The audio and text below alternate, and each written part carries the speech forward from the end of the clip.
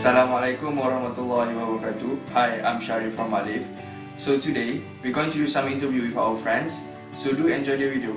Well, I wish you all the best for your exams and do work hard and pray hard. Assalamualaikum warahmatullahi wabarakatuh.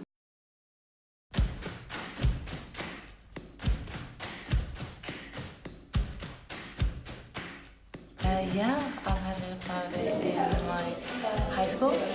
So, what do you think about him, based on what you know? I don't remember actually so much from it. So. Yeah, I think I know him because of like the histories about because he's a prophet, I think, and he's the leader of Muslims, and probably he sent a message from the God, and I think that's what I think. I know, yeah.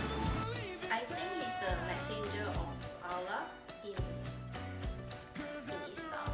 I don't know much about the Prophet Muhammad, apart from the history book. He was the first prophet, I think, and yeah, that's pretty much about it. Perfect. For this, Prophet Muhammad sallallahu alaihi wasallam, I think it's hard to find just one word.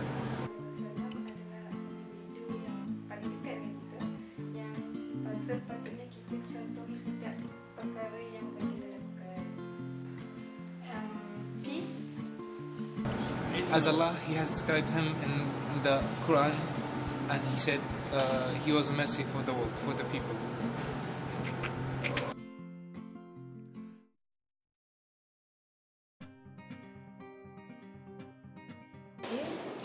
Actually, I'm not very religious. I am more of what you could call atheist or maybe agnostic.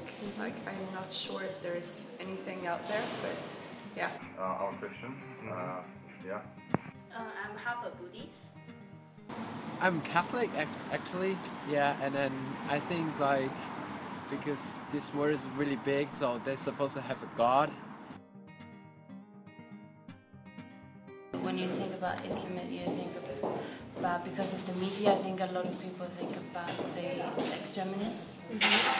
But I know so many nice Muslims like you guys, so I think it's really individual and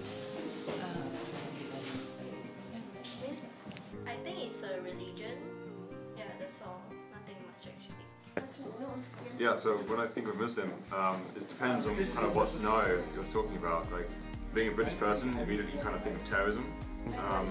You think of like the 7/7 bombings, but then when you go and meet them, as you talk to the normal everyday Muslims, your view changes. You think of like they're just normal people who are friendly, probably some of the nicest people I've ever met. So what you see in the news isn't really the same as what you see generally. So yeah, very nice people generally.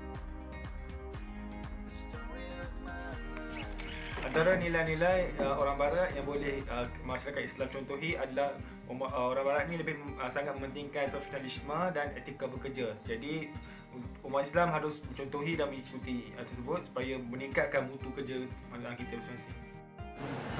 It is education value. When we look at the Muslims as a Muslims, I think we have to be taking care more about education, because we know that the first word in Quran was Iqra, that read. And we see here in the Western world, the Western countries, they are taking care about education more than Muslims, and that's why our situation is how we see today. Perbandingan Western society dengan Muslim kalau kat sini yang paling obvious bila bertemu muka lah, kat sini macam amalan cakap berbidang tu macam jadi biasa lah. For me, I think it's ukhuwah, because in Western society, we treat other people like only family or friends, but in Muslim, all Muslims are families. So that's special about Islam. It will be sad to see our miserable condition. Simply, I can say because we are so far from Quran and His Sunnah.